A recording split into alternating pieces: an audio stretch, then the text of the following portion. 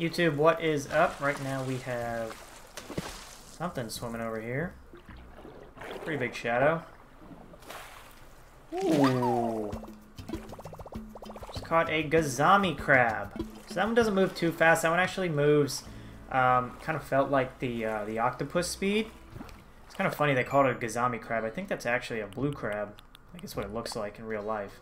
It's a blue crab. It's definitely a blue crab. Anywho, the seasonality for the Gazami Crab is June through November, so you do have a good bit of time to catch this creature. And the other good news is that it is available all day long.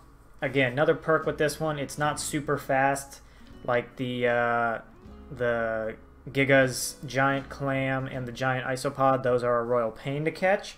This one, not too bad. This reminds me a lot of the octopus in terms of how fast it is and the size of its shadow.